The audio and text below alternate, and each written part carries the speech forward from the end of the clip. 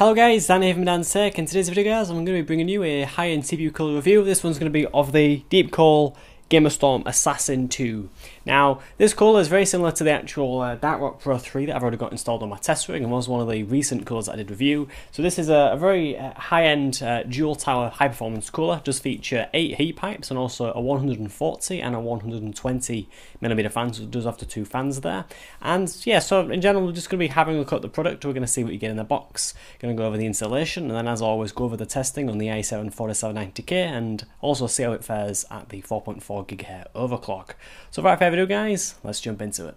To get started inside the box, on top you get all the mounting hardware needed. This includes a solid metal backplate, many bolts, metal pieces and a syringe or thermal compound. Other accessories include a Gamerstorm badge, a manual and a branded 4-pin fan hub.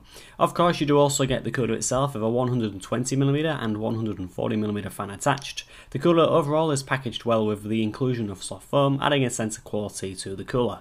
Besides, even without testing, you know this is a premium product with it having a higher price tag. Onto the cooler itself, the cooler's design is a large dual tower cooler with dual fans. The total dimensions of the unit with both the fans attached is 167mm in height, 158mm in width and 143mm in length, so definitely not small. The total weight of the cooler with both fans attached is just under 1.5 kilograms. The two towers feature many aluminium fins with a whopping 8 copper heat pipes passing through the 2 fin stacks. This is the first cooler I've checked out with 8 heat pipes, so it'll be more than interesting to see how it performs. Also, the base of this cooler is rather large, so it should be great on larger CPUs like Intel's LGA 2011 processors. Overall, the build quality is excellent, and with the fancy design of the fin stacks, I really do think this cooler overall does look very nice. Moving on to the 2 included fans, Deepcool includes a 120mm and a 140mm fan. These are premium fans, and Deepcool do also sell these separately at many retailers like Amazon. The larger fan is rated to run at a maximum RPM of 1200, with the 120mm fan rated to run at 1400 RPM. Both fans have a minimum speed of 300 RPM, so this cooler should be very quiet throughout the range. Moving on to the installation of the Assassin 2, overall it was not bad. The manual is easy to understand and the mounting pieces are large enough for it not to be very tricky. Installation starts by prepping the backplate and slotting 4 screws through the appropriate holes, then to slide the rubber pads onto the backplate to secure these screws into place. Once you've done this, you can thread this through the CPU cooler holes on your motherboard and add the 4 plastic spacers. After this, you want to add the 2 mounting bars to the apparatus and secure these into place with the 4 included nuts. The last few steps are to add a little thermal compound and to place the CPU cooler onto the CPU. And finally, you want to screw down the cooler with the retention plate and to reattach the larger fan to the cooler to complete the installation. Overall, nothing too tedious. Now I've gotten the installation out of the way, we can speak performance. As this cooler is a dual tower cooler, I decided to run the standard high performance benchmark. That's running the Adobe Premiere Pro video render test on the i7 4790K with all cores overclocked to 4.4 GHz with the automatic voltage. Now the cooler scored a relatively low temperature and overall makes sense for a cooler of this class. I also performed a test at 4 GHz for comparison. Although these results may not show this cooler is best in its class, the noise levels this cooler pushes out are pretty impressive. Now considering the price, this is definitely impressive as many dual tower coolers do prioritise cooling performance over noise levels.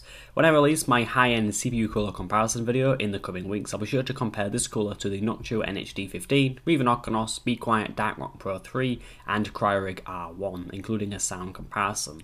Overall, this and the Be Quiet Dartrock Pro 3 remain the quietest coolers I've tested to date. Anyhow, let's conclude.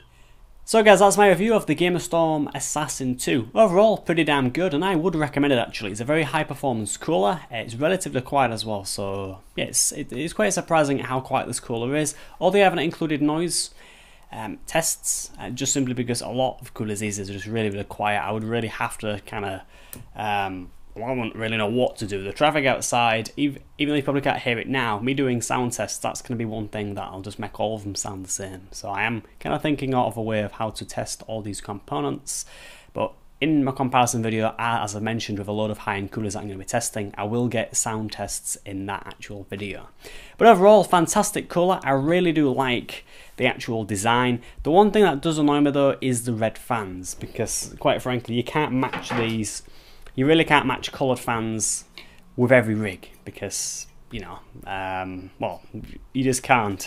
I'm going to have a massive go at Deepcool for doing this because, quite frankly, we even have yellow fans, and Noctua are renowned, well, they're kind of known in the industry for having poo-poo brand fans. So I ain't gonna go on a massive rant, but I would really like to see manufacturers in general use just black fans, just simply because it just allows people to match all the other components in the system. And if anything, I think it would actually help a company make more sales if the fans were black, because more people tend to buy them. Maybe that's one reason the Hyper 212 Evo and Hyper 212X is popular, because it's a black fan and matches all the other ones in your rig. Who knows? But yeah, overall guys, fantastic colour. I would recommend it. As always, you find Amazon links in the gold description. You'll also find a link to Deepcore's website to find more specs and photos on the product. Yeah, that's about it. So thanks very much for watching guys, and yeah, I'll see you guys in the next video. Goodbye.